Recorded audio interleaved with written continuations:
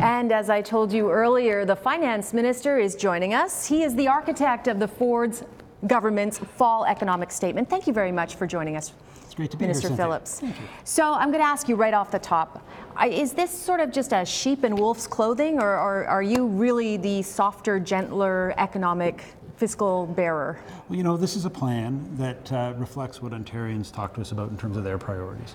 They want us to make sure that we're balancing the budget, and we've made $1.3 billion of progress on that. So our deficit is going to be lower than projected this year. They want us to invest in things like healthcare, education, and children. And again, $1.3 billion of added spending. So is this an acknowledgement that the budget was too much too fast, sort of cut first, ask questions later, and you got a lot of pushback from voters? You know, we're never going to apologize for listening. And we've been listening to people in Ontario. So I'll take that as a yes? Well, we've been listening. And you know what? They've told us about the things they like. They like the fact that we've reduced taxes for individuals by $3 billion. That's good. But they've also let us know where there are important investments that need to be made. And I think as a government, you should expect us to listen to what voters say, listen to what Ontarians say, and make changes. But the good news is we're able to advance on our priority of getting that deficit under control. We're on track to balance the budget by 2023, and we're able to make an added investment, $1.9 billion more in healthcare spending this year than last year after this financial statement. And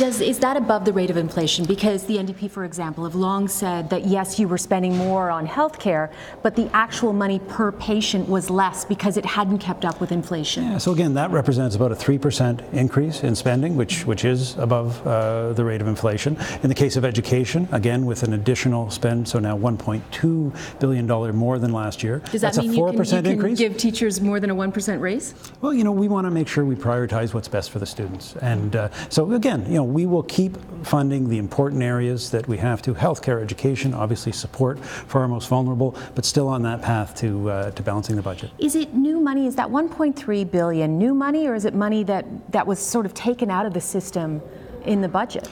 Listen, both of those numbers are the record spending numbers in healthcare and education. So no government has spent more on healthcare in the history of Ontario than this government, and no government has spent more on education. But the population is growing, to be fair. No, that is true, and we had the benefit of better revenues.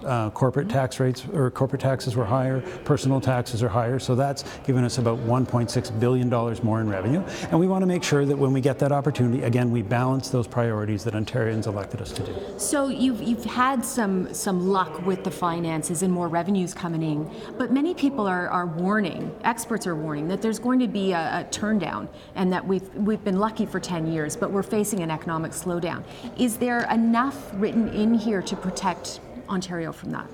Well, you know, I mean, my mother always say, you make your own luck. So one of the things that we see is that the changes we've made in terms of making Ontario a more business-friendly environment has created more jobs, 272,000 more jobs since we were elected, but also has created more revenue. So when you do the right things for the economy, people make more money, they do end up paying more taxes, and that all goes into our ability to fund the kind of services we talked about. But, you know, our projections are quite prudent. Our projections in terms of economic growth are actually lower than the private sector economists' projections. So we are being very careful because we're talking about the taxpayers' dollars. We're obviously making sure that Ontario is in a good place, regardless of what happens in the economic climate globally. And again, getting on that path to balance by 2023 helps ensure that. Minister Phillips, thank you very much for joining us here on City News.